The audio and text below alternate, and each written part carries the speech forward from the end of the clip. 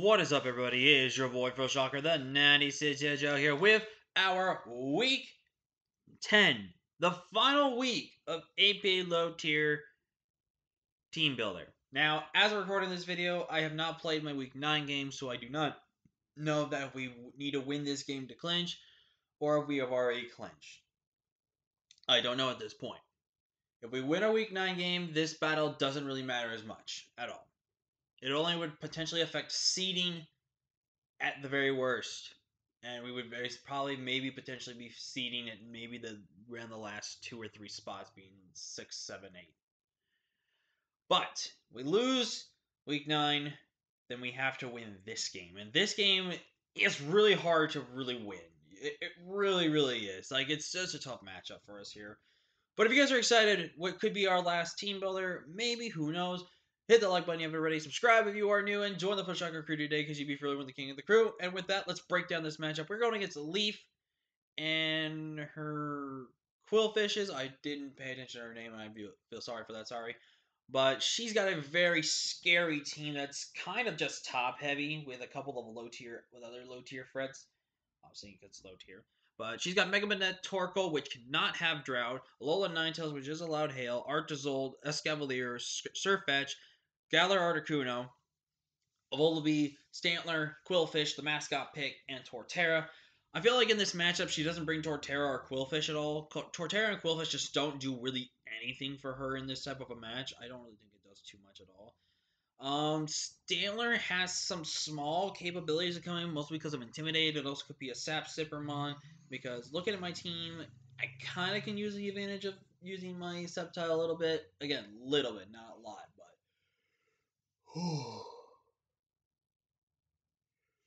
Excuse me. But you know what I mean. Then there's... Volibee. I don't know why I'm blanking so hard on stuff, man. There's Volibee. Volibee is...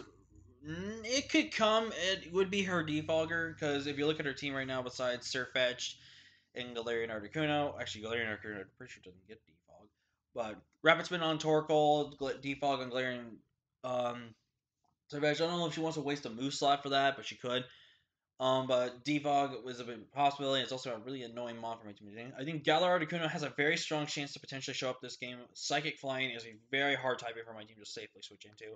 I don't have the guaranteed switch in, except maybe one mon, but one mon's neutral to flying, so I would play around it, and this thing could be a very big problem if it is a spec set, and it could just be pretty much killing everything on my team. For the team, I do see Mega Banana. Mega Banana be just an annoying, stupid mon. I lost a league match because of this when they clicked Destiny upon when my Golisopod was going to win last season of APA's low tier. You guys remember on the channel. And that frustrated the hell out of me. But I do see Mega Banana because Mega Banana is actually a really good answer to good things. It's faster than Drifblim, and plus it can get set up before Drifblim can do much.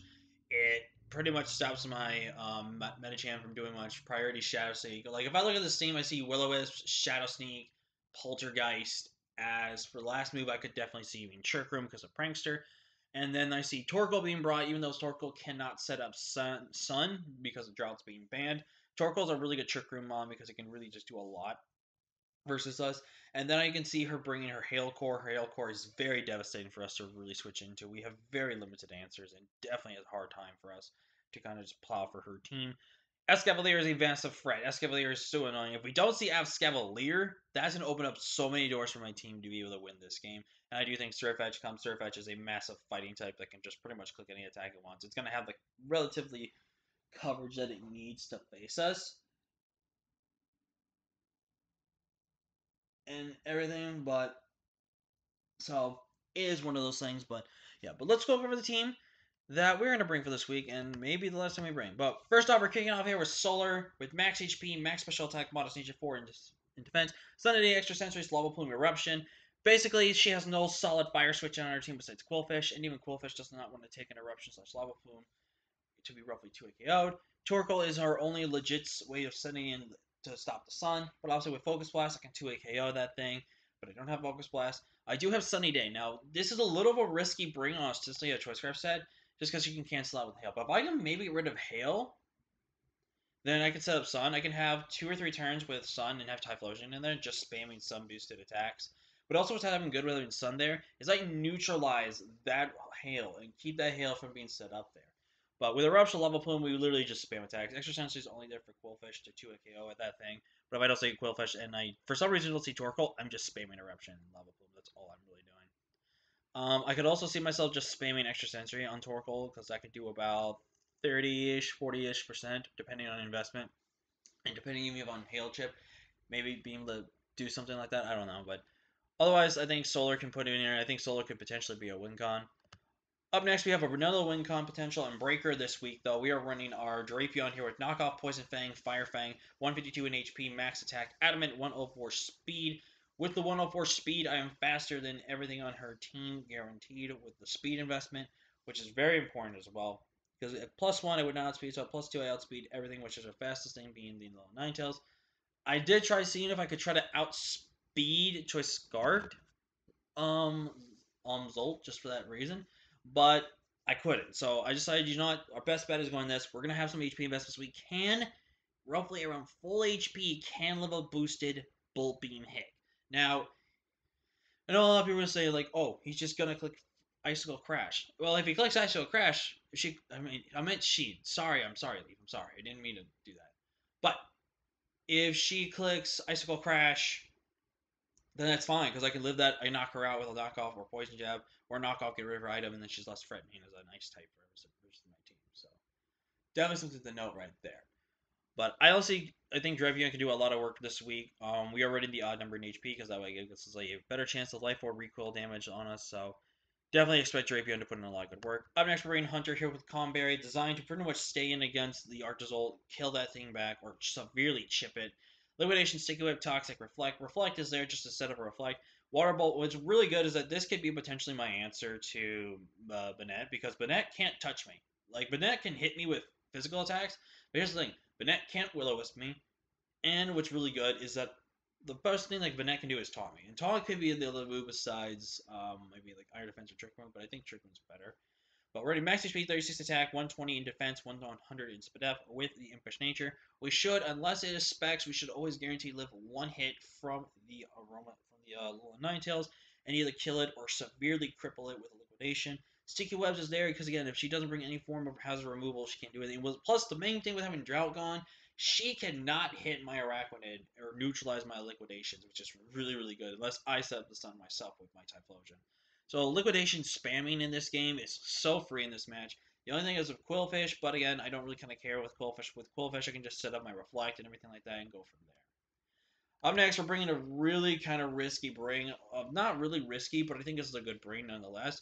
We're bringing Chainsaw Durant here with Crunch, Ironhead, Home Claws, and Agility. I would have loved to have put a physical move like Superpower for Escavalier, but Agility, Home Claws, I felt like was a really good bring on our end. Because with the Agility Hustle boost, we can basically be able to do a lot of damage. Now, I could run Rock Slide, and I might do some calcs with Rock Slide.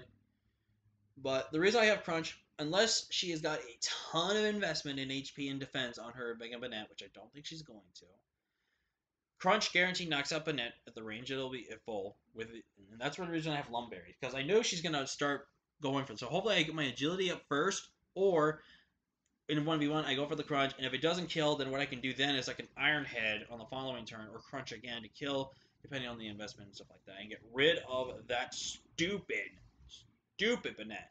That dumb Banette. But honestly, Durant here is just hopefully going to be here to break and hopefully chip.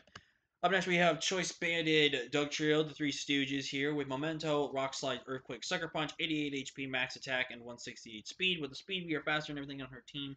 And with Choice Banded hits, unless she does not have a flying type, Earthquake spam is there to stay. And what's really good is that Banette has to come in. Banette just dies to an Earthquake. And if Mega Banette comes into play, here's the thing. I don't mind being burnt with Dugtrio, because Dugtrio, I feel like in late game, can be used to just Memento sack. And that's what's going to be really good, too. It's like, if we can get a Memento play on the right type to turn, that could be really huge for us. So, definitely something to note right there. Especially if she doesn't bring Scarp Zolt. I think Scarp Zolt is better with Hail, and that's kind of a stupid thing that I have to say, but I think it's the best way for her to really kind of take advantage of the Hail and aspects. And last but not least, we're bringing Shepherd, our Mega Ampharos, with Protect, Thunderbolt, Power Gem, and Dragon Pulse. Now, it does seem weird that I have the Power Gem on there when I probably don't need Power Gem, but Power Gem's really good because this way, like, yeah, inhale, I can live a hit. I live a hit, and I can, like, here's the thing. Okay, I'm stumbling my words here. Like, obviously, when I know I'm going to click Thunderbolt, in comes Arctazol, where I could click Dragon Pulse and kill it.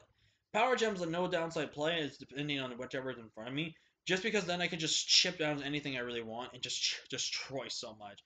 We are running max HP, we are running more defensive, which may come back to bite us a little bit, but I think is the better play. With the Bold Nature, with 144 defense, with 16 special attack, and 96 def.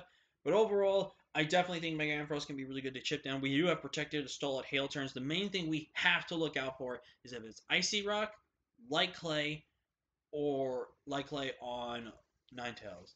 Now, I do see her most likely bringing Light Clay because that really help her more. But what I like about having my Solar is I can prevent Light Clay from being a thing and just kill, or I could just be able to do something else. So definitely puts a lot of pressure on her to do some things on her side and from anything else. But yeah, that's it with the team, guys. If you like Kevin Ready, again, if this is the only chance we have to make playoffs to win and everything like that. And anyways, if we don't even make the playoffs, I'm still happy we came back, we finished out the season, and we had a great time with low tier. And had some great mons and just definitely had a lot of things. But thank you all so much for watching. Leave a like, Kevin Ready, subscribe if you are new. And until next time, guys, I am Frill Shocker, the Nicest Hedgehog. I will see you guys later. Peace.